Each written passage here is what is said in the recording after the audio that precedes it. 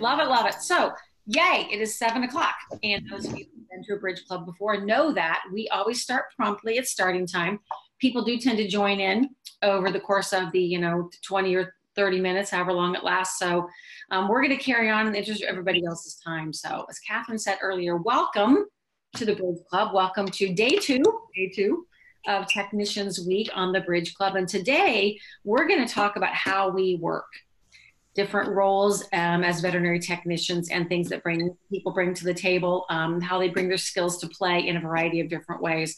And Catherine's going to tell you a little bit about the Bridge Club. But before we do that, I just want to say thank you very much to Banfield Pet Hospital for sponsoring tonight's session. Yay. Okay. We really appreciate that. Banfield has been a good emotional supporter of ours since the very beginning. So we're very happy that they're pitching in to help us bring this conversation to you. So, Catherine, do you want to do a quick little rundown of who we are and why we're here? So Brenda and I created this gosh, holy cow, 9 months ago. So, and where we are. We've given birth. Yeah, we've given birth. So, and we are over 1,000 members already. And what you are seeing is the labor of our love. And that is the idea that we wanted to connect, engage, learn, and grow together. We wanted to find a vehicle by which we could cross geographies and time zones and find commonality. And so this is TED Talks meets LinkedIn meets an old-fashioned book club. But we wanted to do it in a way that would be mindful of your time. So Brenda and I have created this to be 25 minutes. At the 25-minute mark, you're going to see me hand up this little handy dandy zero. Then we will allow people to exit as need be. And then for those who want to stay for the after party, because you'll note we do not allow PowerPoints at the Bridge Club because you don't bring a PowerPoint to a party. That we then carry on the conversation. So this is very much about engagement and having a great time. And with that, I turn it back over to Brenda to introduce our wonderful panel. Yes, so we have a panel of 4 fantastic technicians who are going to talk with us. I'm going to introduce the 4 of them, and then I'm going to introduce another one of our special guests to give us our traditional Bridge Club toast to kick us off. So we are fortunate to have a technician who is from Livestock practice, Ashley Gaudet, raise your hand. Yay, there she is. We have a technician who works in specialty practice, Janet McConnell. Hello, Janet. Yeah, raise your hand. We have a technician who works in companion animal practice, DJ Cannon. Hello. Oh, there he is. Yep. And we have a technician who works in corporate affairs, Brianne Morrow. We like to wave at all of you, so you have no idea who's who. Yeah, I know. So what we're going to do is give everybody a chance to talk a little bit, answer a few questions, and then we'll dig into your questions and get the real conversation going. But I want to invite Abbie Hathaway from Banfield Pet Hospital. Abbie, thank you very much for agreeing to come and be a part of our Bridge Club tonight and for kicking us off with a toast. Excellent. Well, my name is Abbie, and I'm a program manager with Banfield. I've been with them for 12 years. And what a program manager really means is that I help our associates to become credentialed technicians. So I love the work that I do in learning and development as a technician. And I know Banfield is just as excited to sponsor this session as you guys are to have us sponsor it. I think as technicians, we join this profession because we're passionate about animals and the people that take care of them. None of us had the idea that we were going to be millionaires, but we have a lot of passion for what we do. So I'm really excited to hear about all of the different routes that can take and how that helps make it a better world for the pets that we love and the people that take care of them. So I will say, I guess, cheers to veterinary technicians and happy Veterinary Technician Appreciation Week. Cheers. Cheers. Okay, whew, I'm better now. All right, it's all good. Okay, so what I'm going to do, I have 3 questions here that we have prepared that we'd like to pose to the panelists. So I would like to ask a question, let each panelist give a little comment or 2, and then we'll see if anybody has any questions specifically to ask, then we'll move on to 2nd and 3rd question, as much as we have in the next 20 minutes. And then as Catherine said, we do have the after party After that, 20 minutes are up. So we'll be having further conversation among each other as long as we'd like after that. So, okay, question number 1. So each of you in interviewing or talking with everybody who's on the panel, we've discovered everybody has a passion, a reason that they came to be doing what they do. And sometimes we don't know it at the time. So I would like to ask each of you to tell us a little bit about your passion and keep it elevator speech-ish, right? We don't have all night, but it's hard to put passion into 47 words or less, but let's give it a go. And tell us kind of what led you to become a veterinary technician and what led you to where you are right now. So who wants to go first? All right, Janet, you're in the top row. Go. I feel like I'm in Hollywood Squares. So first of all, thank you for having me on. I'm honored to be part of this discussion. Since I was a little girl, always wanted to be a veterinary technician. I didn't want to go to vet school. I, was not into it for like the long haul, and veterinary technician was the way to go. In 1981, I graduated and had to convince everybody that there was such a thing as a technician, and have never looked back. I've worked in general, I've worked in specialty, I worked in supervision, management. And then my true passion is really, I discovered probably in the last 7 years, and that's in empowering and development and education. And that's primarily through the many students that came through our doors at Red Bank Veterinary Hospital. And now I get to take that to Compassion First and work with over 40 hospitals and help them develop their teams, their veterinary nursing teams, their assistants, their student programs, their technicians. And I absolutely love it. It's a dream job to me, something that I feel is like right up, all my experience has really just kind of brought me here, and I'm happy to share it. And moreover, I get to collaborate with all the wealth of talent that we have in the network and then share those resources. It's really like one big family. So, that's where I ended up, and I love where I am right now. I feel very fortunate for that. So on the theme of collaboration then, and kind of teaching and sharing, and Brianne, talk a little bit about what, where you started and how you ended up where you are. It's a whirlwind, right? So Janet always wanted to be a veterinarian or in the veterinary community field. I was always torn if I was going to be Mrs. Frizzle when I grew up or a veterinarian. So I was really torn what I was going to do. I wanted to do education, but I had this, being on a farm, had a passion for cats, dogs, pets in general. And so I always went back to that statement of like, be the person who your dog thinks you are. I mean, you guys have all heard that, right? And so that's where I really, I met a great college counselor, and they taught me about what a veterinary technician did and where you can go from there. They weren't just oh, you're a veterinary technician, this is what you do. It was like, no, you can go this outlet, you can go that outlet, and you can teach. I was like, sign me up. So from being a veterinary technician, I really kept in the spill of nutrition and was able to network with our Royal Canin representative and with Hills and with Purina. And I just sucked up everything that they're putting down and continued my education, and was fortunate enough to come over to Royal Canin. And now I've landed in corporate affairs. So now I teach everybody nutrition, and I do consults globally, and hopefully spilling the nutrition bucket over into more technicians in our field and inspiring them to, let food be your first medicine. So that's where I'm at, and can't be, I get, my two, 5-year-old dreams are coming true every day. So I couldn't be more fortunate. Right. Love that. All right, so I'm gonna move to Ashley now. So I'm just gonna grab onto that mention of food, and we're going to go to Ashley and talk a little bit about yourself and what you do. Yeah, so it's funny.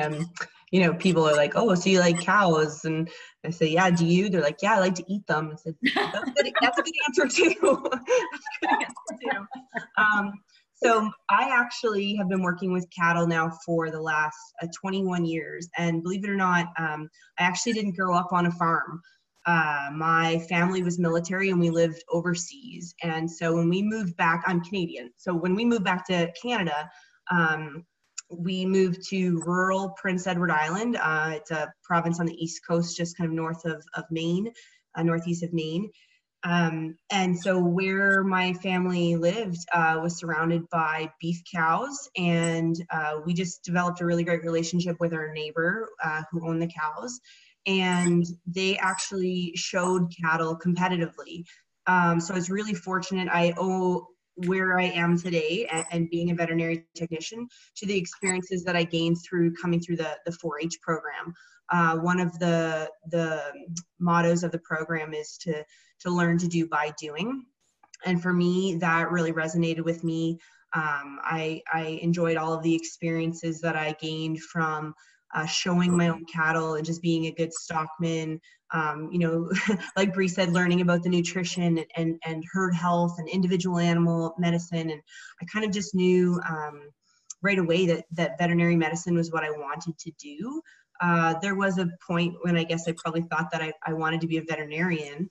But honestly, I got to do a bunch of ride-alongs with our local veterinarian, and I enjoyed that technician role. I loved helping. I loved getting my hands dirty. I loved being the assistant, the OR nurse, you know, the surgery nurse, you know, the every opportunity that you could be, or just to be a shoulder to cry on for the client as well. So 4-H is really what I owe all of my my passion. That's a really, really good, interesting angle and a good plug for 4-H though too. Yeah. So DJ, you serve the kinds of animals we don't eat. So talk a little bit now about your...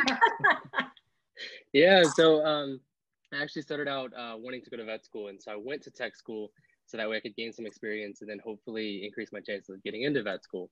And I went from Blue Ridge, where I went to tech school, and then after Blue Ridge, I went on to a zoo for an internship and then came back and started working at Virginia Tech at ICU. So like a teaching environment for vet students. And I loved the environment, but I just wasn't quite sold on wanting to be a veterinarian. So I decided to branch out, and then I moved on and went into infectious disease research. And then I started to really discover the avenues that technicians have. And in research, like I remember telling myself in school, I would never, ever go into research. You know, the things they do, there's just a lot that goes on there that I don't want to be a part of, but it's actually the opposite. Veterinary technicians have a very, very prime role in research, and that's really protecting the animals, making sure we're doing legitimate research and stuff. But so I went on from there into emergency practice, where I was working overnight while I was finishing my bachelor's, and then eventually I landed in Banfield about 3.5 years ago, which is where I really kind of found my passion with people and helping to develop people and help them find their common, you know, dreams and everything they want to be. So that goes from teaching to developing to really just finding the best opportunities that help them be themselves and who they want to be and who they want to grow into. And I've really been giving a lot of good resources to do that. So I found my passion with people after the long road with animals and different avenues, and that's where I am today. Really good. So I'm gonna take back what I said earlier, and I'm gonna combine questions 2 and 3, and we're gonna let the panel answer those, and then we'll open it up to questions among people, because I want to be able to get a little bit more of the feel for what these folks have done and accomplished, and then we can start the conversation. So if everybody's okay with that, so none of you have an average day, right? None of us have an average day. So if I could ask you each just to talk a little bit about your average day, and combine that with a tidbit or a takeaway that you think is critical to what you've chosen to do, how you've chosen to use your technician skills, and share that, you know, with the group, that kind of that little tidbit of advice that you would offer up. And go. Okay. We all talk at once. I'll start, I guess. So an average day for me is talking with the different veterinary technician managers and leaders at a lot of the different hospitals that may be reaching out for development programs, or maybe collaborating on something that they've discovered is really good. We have all kinds of growth, like I said, in-house training programs. We also have partnerships with formal education programs. So sometimes they may have students in progress that, you know, may be struggling with a task, and they're looking for a way for us to help them accomplish that skill or task, whether it be in-house or with a formal program. It may be something that they're celebrating, a success of a VTS that just, you know, was able to accomplish, you know, pass her exam. So a lot of collaboration there. Sometimes I do site visits to these hospitals, which is a really awesome opportunity to see them in their home environment and really establish those relationships and cement them in, and see where we can help them as shared services grow their people. And I really, really enjoy just really working with this whole ginormous team that we put together, and develop these different tools along the way, using everybody's talents across the country. And, you know, one of the biggest things is that in specialty practice is that you know, we're counted on 24/7, and, you know, for a really high level of care at these hospitals are doing amazing, amazing procedures and techniques that, you know, really do require that higher level training. So we're all have a common goal of trying to get the best patient care possible and really elevate those skills, and feel very, very strongly that we're all in it together. So typical day is pretty much all of that on the computer or on site at one of the hospitals, you know, working with the different people in the network. That's good. So DJ or Ashley, one of the two of you who are actually working a little bit in practice, compare and contrast then what your day would be like, you know, talk a little bit about yours. So I can go first, DJ, if you like. It's funny that DJ brought up research because that's how my morning started this morning. So my average day, it's in a large animal practice, it's wholly dependent on the season. Right now, cows are coming off of grass, so the calves are being weaned and they're going into the feedlots. So for us right now, we have an extensive pharmacy and inventory that we have to keep because we sell millions of dollars worth of drugs to these very large scale feedlots. So I might be doing drug deliveries, post-mortem exams. I'll do digital post-mortem exams at the feedlots. But then at the same time, some of the vets might be on the road doing preg checking, right? So those calves either go to the feedlot and the cows come home and they get preg checked. So there's easily a day that I could be on the road with our veterinarians all day, just either preg checking. Come into the spring, it's calving season. So it could be, like I said, doing that surgical nurse or OR nurse, prep nurse stuff, doing C-sections, casting legs, a lot of nutrition-based stuff for down cows, you know, transition into looking after the bulls. So semen testing, do look at a lot of sperm in May, June. And then all combined, it's kind of just every day. So that's kind of my field work stuff, but I also do have a lot of office tasks. And so one of those, DJ said he hated research, but that's actually one of the things that our practice, it's one of the big things that we do. We work with a lot of pharmaceutical companies and we'll do field trials, applicable field trials. So right now we're working with Merck Animal Health. And so this morning I was building randomizations and just kind of getting ready for a trial that will be starting here in a couple of weeks. We also ship probably 75% of Canadian beef to America. So I actually handle all of the exports for feeder and fat cattle to the US. So those are kind of two of my major office tasks combined with all of the field stuff that I kind of described. So that would be my average day. And Catherine, you'd asked us, I think it was Catherine, asked us to combine question number 2 and number 3. Is that right? You still want us to do that? Brenda, yeah. Yes. Okay. That's okay. That's okay. So you still want us to do that? Yes. Yeah. Okay. So kind of my takeaway or my points or tips or tricks that I would tell you would be, from my standpoint, when we had the little briefing here the other day, I said, you know, don't stop looking for your next opportunity. For me, I kind of got bored at one point during my career, and instead of getting out of being a technician altogether, I just looked for a challenge. You know, Bree mentioned that she was getting to her 5-year goal, and that was one of the things that I actually did. I sat down and I made a personal and a professional list of goals for the next year, 5 years, 10 years. And obviously I want those to align as much as possible, but there were some things that I said, you know, I really wanted to accomplish, and I went out and I did those. So keep looking for your next opportunity would be one of the biggest things. Develop goals.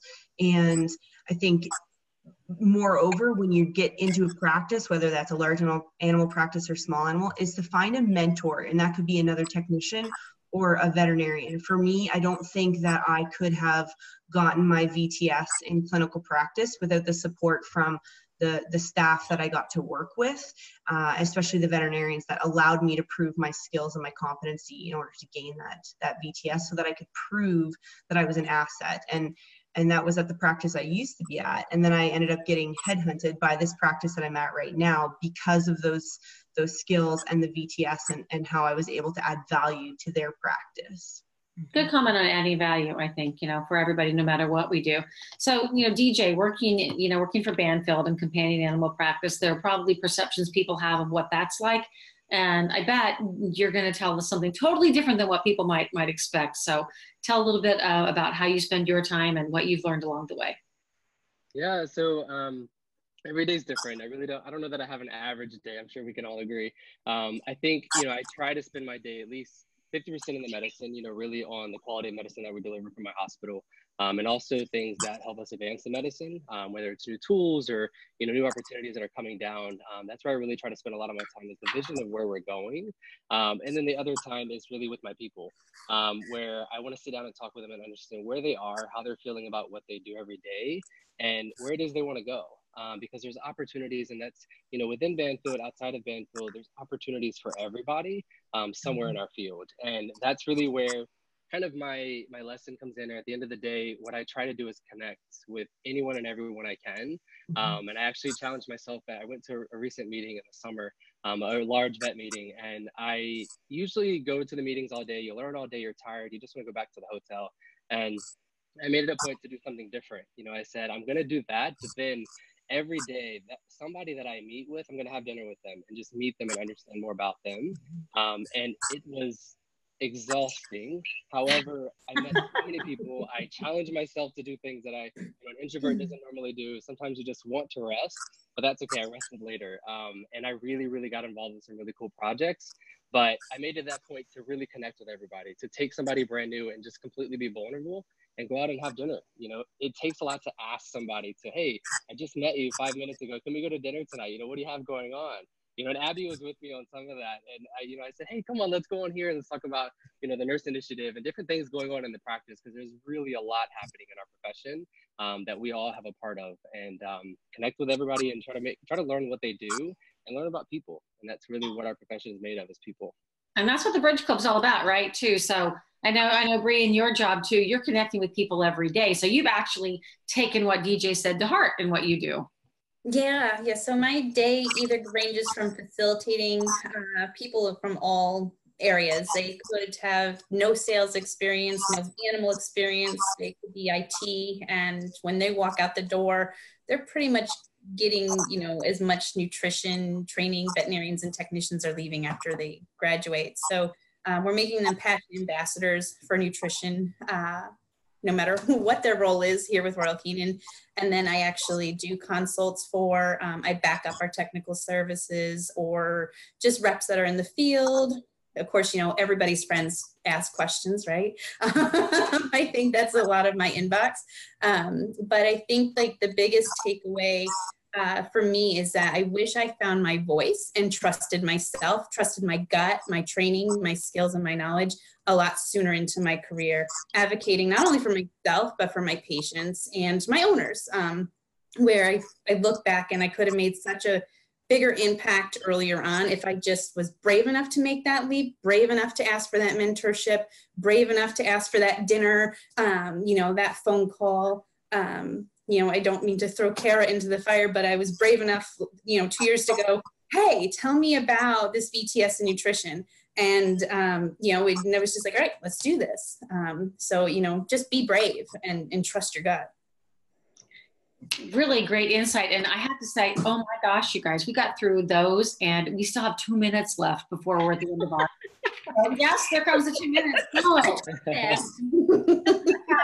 2 minutes before we end our 25 minutes. Now, that said, as Catherine said, I hope you guys will hang on for the after party, because truly that's where the most fun stuff usually comes up. If you have to leave, we certainly understand that, but would love now to open it up for a few minutes to you guys' questions about what our panelists have to say, or to ask each other specific questions as well. So does anybody want to kick it off with a question or a comment about what they've heard? Okay. Hey, you there in the back, the quiet one. Go ahead. Question. So I know we're coming on the 25-minute mark, but I honestly am really, if someone were to come to you, and I do want every panelist to answer this question, if someone were to come to you, how do they get your job? What do they have to do? So I would be curious. So if I could have every panelist, but recognize we're 1 minute away. If someone has to leave, all I want to do is my last plug is we have an amazing session tomorrow with Rebecca. And so I just want to make sure Rebecca's raising her hand really quick. Oh, No, Dennis, sorry, Denise. But we have an amazing session tomorrow. Sorry, Rebecca, you're just in my mind all the time. But it's a great one tomorrow. But I would love everyone to answer that question, because if someone said, how can I get your job? I want to know how you would respond. Good one. Okay. And someone asked me that question, and I would tell them to show a lot of passion for your profession, be open to everything, take every opportunity that you can to grow, never stop learning, and really, you know, connect with people. It's really important to be able to form those relationships, to be able to listen to people, what they want, and be able to really match that with what you can have to offer them. And keep that passion for your pets at front of heart, for sure, because everything you do comes back to them. So I would say though, Janet, how did you get, like, if I wanted your job, You didn't have it. Yeah. It's kind of funny because it just kind of came to me. I mean, but you know, most of my positions, as we grew the hospital, I just kind of, you know, I developed them. And then when Compassion first came in the picture, they said, we want to start this education department. And that was my formal title, is education and professional development. And then we narrowed it down to veterinary nursing. And so in my job now, yeah, I mean, experience in the profession definitely helps. A passion to learn and grow, develop, create, and collaborate. If you're a quarterback, you're in, because that's pretty much what I do. it's interesting too, Janet, is what you say. I mean, what DJ mentioned about getting out of your comfort zone and meeting people, going to dinner. You know, what Bree said about being brave. It really is about putting yourself out there and networking and getting to know people, right? And then opportunities come your way, I think, when you present yourself openly to them. So anyway, I'm sorry. I'm not a panelist. I shouldn't have jumped in. Sorry. So like DJ, I'd love to hear like how you, like what would, for someone to have your job, what do they have to, like, what would you recommend they do? So DJ, I want your job. Not that you're going to lose your job, but. Well, I mean, it's really about taking whatever they're looking for and just taking your skills and making it that way. You know, my job is all operational metrics, really, but I spend 90% of my time with people. And that's, you know, the metrics is comes after the people. But I had to learn that once I'm in the job. And so I think, you know, don't be afraid to take those risks. It can be a little calculated. You know, you have to look at the pros and the cons of everything, but we all have skills that we forget sometimes. And those are really with people. You know, yeah, we're in the profession for animals and for helping animals feel better and be better. But at the same time, you're dealing with people that do that. And so, you know, like in a managerial role like I am now, I enjoy being able to help somebody have a great day and to help somebody see they actually have the skills to do that they didn't feel like they had before. And that just takes a risk. You know, I came here from private practice for so many years, and I said, you know, I want to see what's going on over there. There's a lot changing in our industry. And so I said, let me go on over there and see. But it took that just kind of wanting that curiosity to learn something different and something completely, you know, different from what I was used to do that. So I think take risk and just take the complete oddball idea, take the one that nobody else wants to go to and do it. Try it, see how it goes. You know, even in research myself, I read an entire book before I went into this interview because they were asking about, you know, mouse gestation and things. And I was like, I don't remember that stuff. I never memorized except for a test. But I read the book for that interview.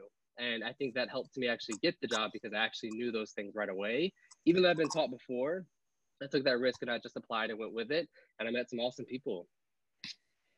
Rebecca, it looked like you had something you wanted to comment on, so pop on in. Okay, thank you. These are all wonderful, wonderful ways to stretch yourself. And I think one of the safest places to grow a career, whether you're staying within practice or beyond practice, is participating and stepping into organized medicine, whether that be at a local level with your technician organization or even within the Veterinary Medical Association, depending on who has opportunities for you. That's most importantly a safe place to grow. They want to see you succeed. They want to see you step out of your comfort zone. They encourage you to have a voice, which is what Brianne was saying about having a voice. And I would, if you're not currently in that realm, probably the people who are currently on this panel and in this field of vision here, probably are doing that. But for other people that are on that fringe where DJ said, ask people out to dinner, step outside your comfort zone, be engaged, feel the fear, as I mentioned yesterday, and do it anyway.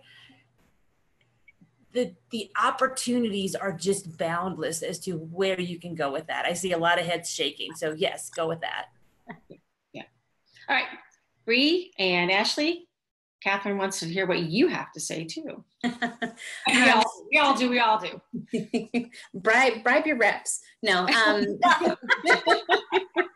Just get down. That's actually a very actionable one. That's good. Yeah, it is. So I was the liaison in our practice and just networked with everybody. And one day we were getting ready for our AHA inspection, and I was writing out all the protocols, and our veterinarian wasn't doing anything. And I wrote out everything, laid out everything, and our rep came in. She goes, "What are you doing here? Where do you want to be? You should work for us." And I was like, haha, good joke, and she's like, no, literally, would you give me your resume? And within 8 hours, I had a phone call. I started off as a district manager and moved, from there, I was flagged by one of our head veterinarians in corporate affairs as, someone to watch. And throughout my whole career as a sales rep, which was brief, 3 years, my development was, I just wanted, the job didn't exist. Just because it doesn't exist doesn't mean it won't happen. And I just I wanted a role where I didn't have to move. I have sheep. They can't transfer to Missouri. Upstate New York, they will not be happy. My family will not be happy. So I wanted a job where I could be remote, still teach, still inspire, embolden that passion around nutrition and how to make pets' lives better. And I just kept working towards it. So learning just different skill sets, communication, teaching styles, measuring return on investment, because sometimes we do have to do that too. Like, when I teach this, where is that going to get me? And also just being a really good teacher. If you can oversimplify, then you know it. And, stay tuned for Thursday on communicating. But well, there you go. Right? But from there, I was called and I was like, do you want this job? I'm like, haha, another one. Good joke. And they're like, no, really, like, this is where we want you. And, so communication. And if you want to specialize, like, it's out there, grab it, get the support, reach out, because you can take it to the next level wherever you see that going. And a good segue, I think, to Ashley too, right? Because talk about specializing. I mean, you've really made your own path in a way. Yeah, I sure have. So I'd say I was scribbling down a bunch of notes as everyone was talking. You all had amazing points. A quote that I had heard once was, "You are the sum of the 5 people that you spend the most amount of time with." And I really do believe that. And it kind of goes with what I had said earlier about, getting a mentor and somebody that you can, that has buy-in and will let you do things. Because I think if you are passionate, as Janet had said, and you've got that drive and determination. I mean, I've been accused of being able to sell ice to an Eskimo and totally buy into what DJ had said, is that, like, I can talk to anybody. I can easily say, "Excuse me, sir, is this seat taken?" Or, "Excuse me, ma'am, do you know what time it is?" And start a conversation from there. And I definitely appreciate that there are people that can't do that. They don't possess those skills. So, I mean, I think that is one thing that's really important. And actually, I guest lecture at a local tech college, and I had a student that she missed the talk, and she contacted me. She was really interested in large animal medicine. She asked if I was free for coffee. I said absolutely, and I actually brought my resume with her, or with me, to show her, because it was one of the things that she, just based off of the questions she asked me in her email, she said, "What do I have to do to get your job?" And so I brought my resume with her. I said, "These are the things that I volunteer in. These are the continuing education seminars that I've gone to. These are the practices that I've used as stepping stones. Or here's the tasks list of things that I did And these are skills, which I told her classmates, these are skills that I believe that you should possess when you graduate so that you are an asset to whatever practice you go into. Because there's certain things that I think people take for granted, but when push comes to shove, especially with farmers, you can't BS. They're going to try to catch you in things, or, it's just as easy to say, I actually don't know that answer, but I'd be happy to go find out for you. And I think you get a lot more integrity, or you have a lot more integrity that way, and a lot more respect. And so, yeah, for me, I'm absolutely, DJ, let's go for dinner. Yeah, I'm all for that. And just putting yourself out there amongst the people, that you want, the person that you want to be, right? Exposure to those people. Go have that elevator speech at some CE conference to a veterinarian that you're like, hey, I've heard of your practice. Your practice sounds awesome. That's how actually I moved out to Alberta from PEI. I was going through the classifieds for the Alberta Vet Med Association website, and I came across all these practices that sounded amazing. And I just sent them emails, and I just said, your practice is amazing. I hope that when it's time for me to do my tech externship, that I'm lucky enough to find a practice like yours. And I got so many offers to come and do it. I wasn't trying to brown nose. I was being absolutely genuine that, like, holy cow, your practice sounds awesome. How do I get there? So I found Ashley, I do have to interrupt. I found Ashley because of Janet, because Janet read about her in an article, and Janet gave me the article, and I cyber-stalked and then called and did all stuff. And look at how cool we are now because we have Ashley here. Because that was a great article. I read an article, passed it along, and that person was Janet, so thank you.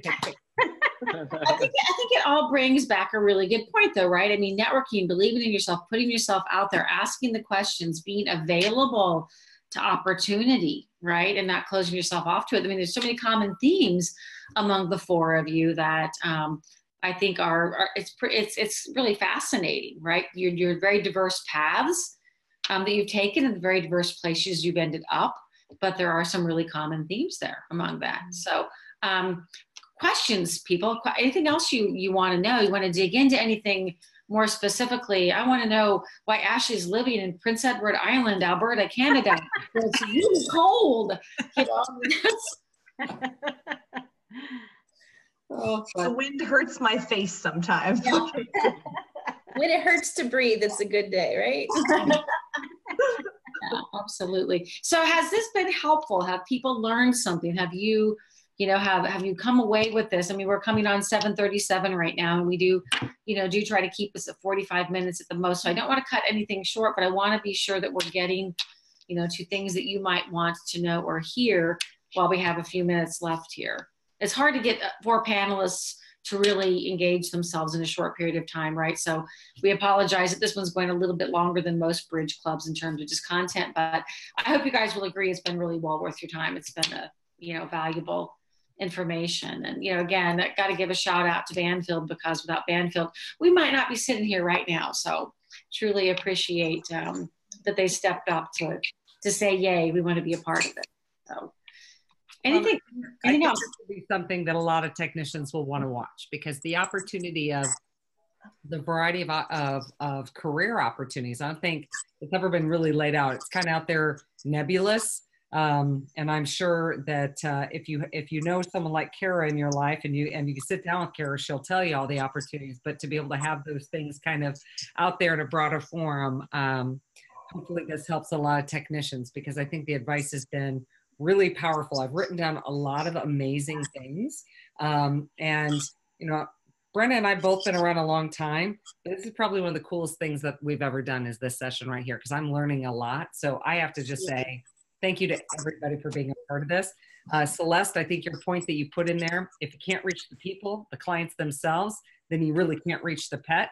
And I think the value of what everyone's bringing here is the idea of you got to be good. I mean, like motivated and passionate and doing those other things. Very cute there, Janet. And be able to then reach the pet itself. Yeah, everyone, just bring in your people. Bring them in. Dogs, kids, husbands. Bring them over. I was expecting Ashley to have a cow, but that's all right. Those are much harder. Like in her living room, the cow would have shown up and just been over her shoulder. So Thursday, Bree, bring a sheep. Bring a sheep in for the session. On the wall, if that helps. I have a question that some of the people that might be, listening later on this, and everybody has mentioned to a level of being brave. And how do you transfer that to a resume or cover letter? How do you express that you're confident, that you have good skills, that you have all these things? Because I feel people are really stretch themselves when they have to explain all of that in a resume or cover letter. What advice could you give somebody along those lines? Great question, Rebecca. I've mentored a few with their resume. I'm a big believer in that first section of your resume to be your non-resume skills, action-oriented, or not driven, but able to take the lead, able to work alone, good team player, communication strengths. Because sometimes when we just bullet point those little things that we do in our role, it doesn't express that. You can communicate that. You can, you're able to work alone, or you're able to take the lead, and just that, planner. We miss some of those little tidbits. So really that section of the resume is a great area of opportunity to really call it out, because they will call it out in an interview. I call it out when I interview people for other offices that I assist in. It's like, okay, tell me, you say you're action oriented, give me an example. So if you do put it on there, you got to make sure you can bring it. That's a good point. I'm also a fan of not afraid of trying new things, or willing. I like those two words. When we teach our students at the ABA program and they're just entering into this profession, like, you have got to be very open and willing, and be brave for sure. But I look for that, when we also have like at their last class, they receive a resume writing class, and we throw in more than the standard in terms of like, what is the veterinary profession looking for? Are you flexible? Are you willing to try new opportunities, and not just this one job, because your job will grow and change. So those are some of the things that we coach them on. And so Catherine actually kind of put me on the spot here yesterday when I tuned into yesterday's talks, and that was kind of something that I had said as well.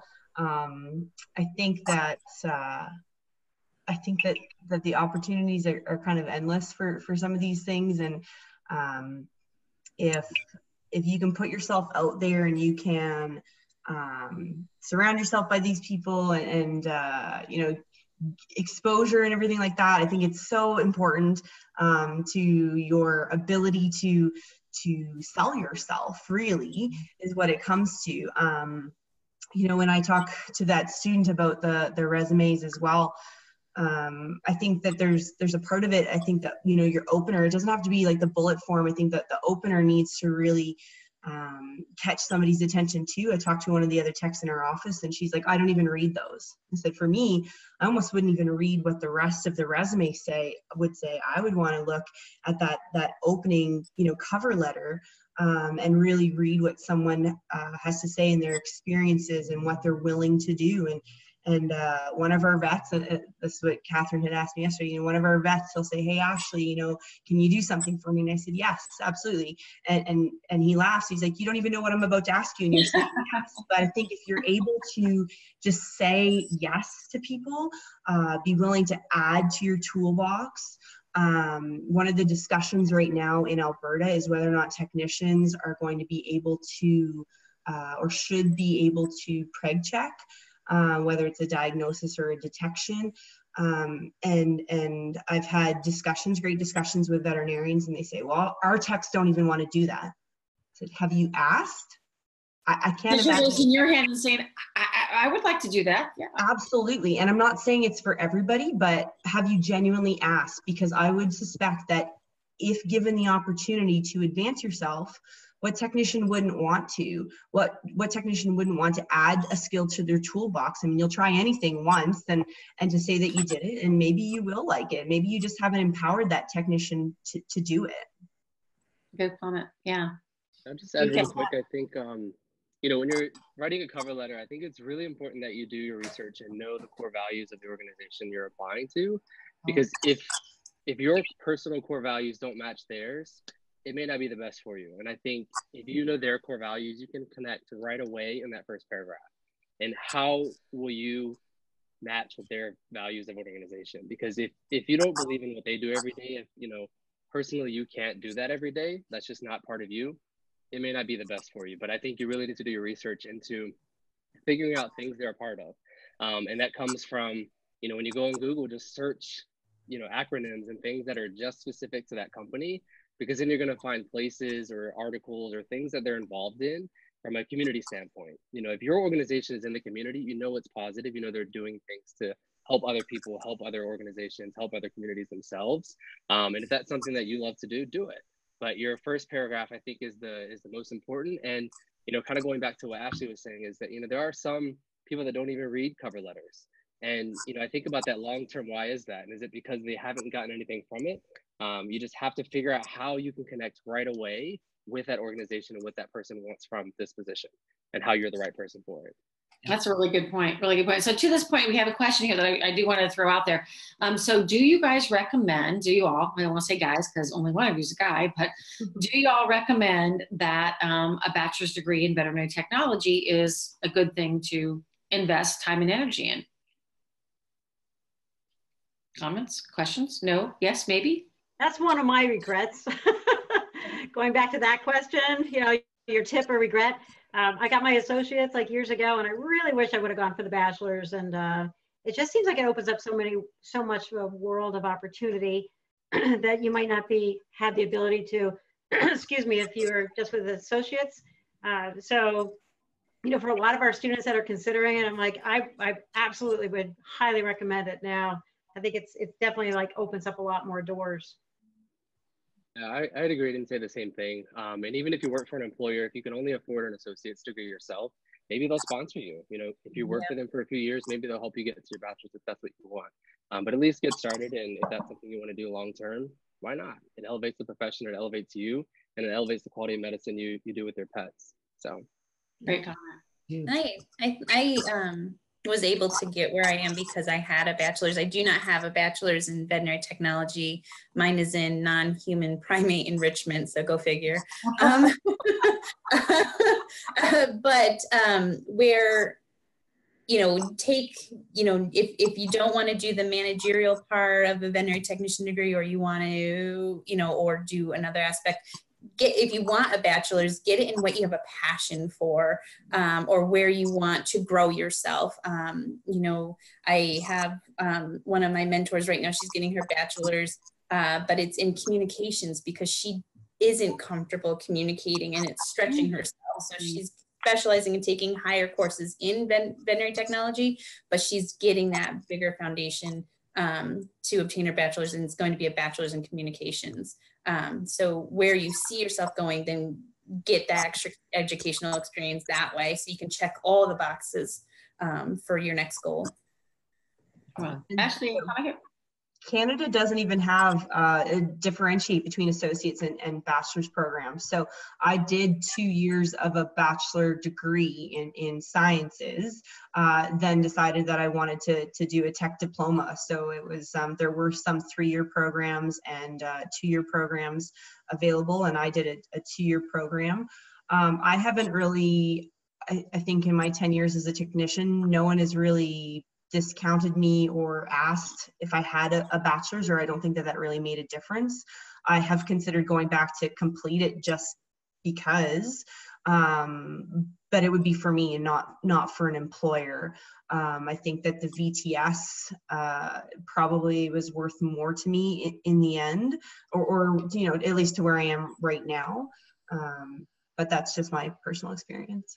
That's good. So guys, gosh, time flies, right? We are at 7:49 Central Standard Time. So we are zipping right along.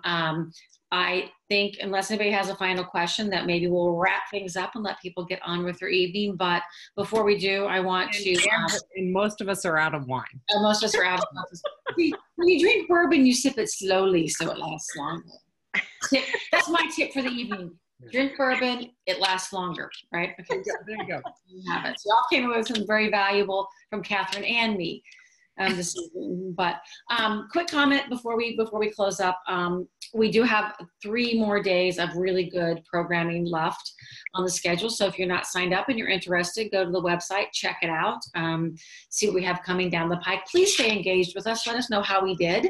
Let us know how we can do better. You can always reach out to Catherine and me. It's really complicated, Brenda@thebridgeclub.com or Catherine@thebridgeclub.com. So we'd love to hear from you and have your ideas. And just want to give another big thanks to Banfield Pet Hospital for helping us make this evening happen. And I would really like, Abbie started this out, I would like to ask Abbie if you have a final thought, the way you would like to close out our evening. Just what I took away from listening to everyone was the passion around continuing to elevate our profession and being brave and standing up for what we believe in. And I just can't think of a better way to wrap this up than for that to be our last thought, is to just be brave, be respectfully disruptive is what I always say, to keep advancing our profession. So happy Vet Tech Appreciation Week, and I'm so happy to have been a part of this. Cheers, everybody. Cheers.